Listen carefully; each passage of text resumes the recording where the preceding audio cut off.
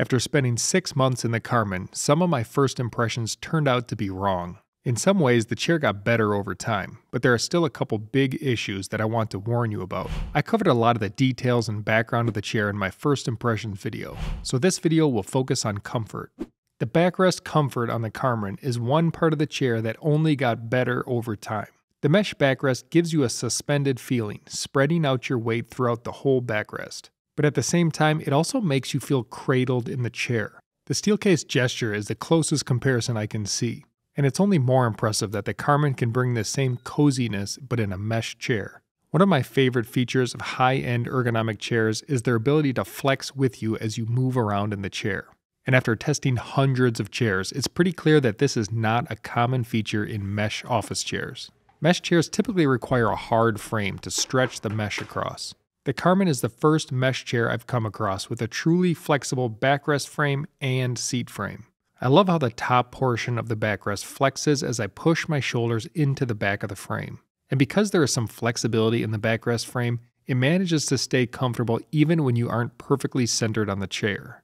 Backrest comfort is closely tied in with how much lumbar support a chair provides. I found that the Karman has plenty of lumbar support built into the shape of the backrest. I typically like a good amount of lower support, and with the Karman I wasn't disappointed. I would only add the additional support if you feel like you need a little extra support on your mid to upper back. When placed in the lower lumbar area, I could barely feel it. The last thing about the additional lumbar, unfortunately the materials are subpar and don't match up to the high-end construction you see in the rest of the chair. The seat comfort on the Karman ranks highly as one of the best mesh seats I've ever sat in. Mesh seats have a few common problems. They are either very firm like the Herman Miller Aeron, or the mesh is too loose and you sink too far in and hit the frame, and sometimes the front edge has issues so your legs are uncomfortable. Finally, some have a hard, inflexible frame. The Karman thankfully has none of these problems. With some innovative design, Steelcase added a pad under the suspended mesh. This allows the mesh to be less firm so you can sink down into the pad. This design solved the firm seat and the sinking problems. Steelcase solved the last two problems, the front edge and hard frame, by adding some flex to the seat frame. The mesh transitions nicely into the front edge of the frame without any bunching up. It stays supportive without digging into your thighs. Unfortunately, the seat is still not perfect. Speaking of the word perfect, no chair is perfect.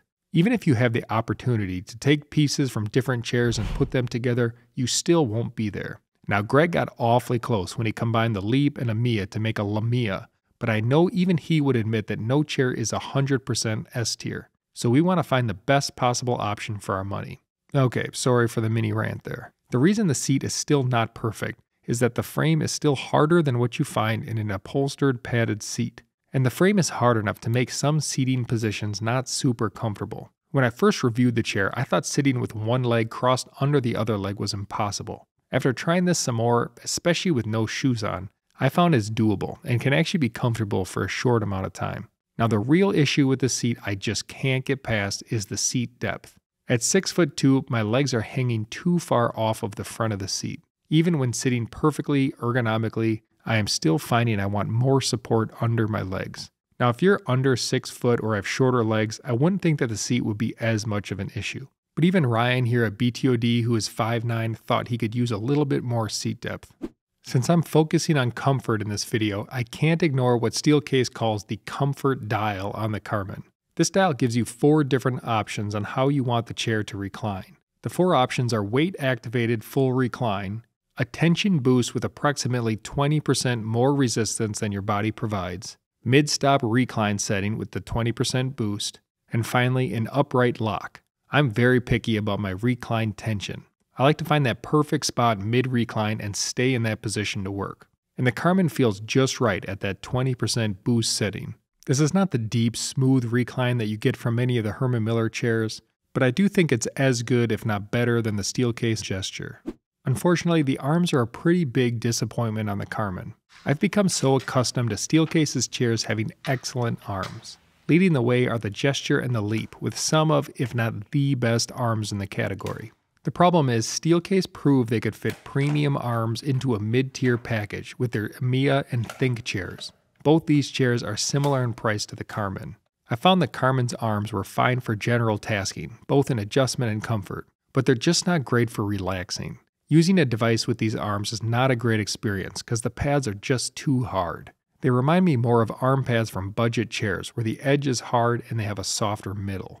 I also found it's quite easy to get pinched by the arm pad's sliding adjustments. So if you're the type that likes to fidget with your chair arms, this might be a concern. I do love the looks of the arms as they feel really custom designed for the chair. They are also tight in the sense that they stay where you want them to be without a lot of play. One other positive is that they have relatively large adjustment ranges, so they should fit most users quite well. Currently, Steelcase has free returns, giving you a chance to see if the Karman's arms provide enough comfort for you.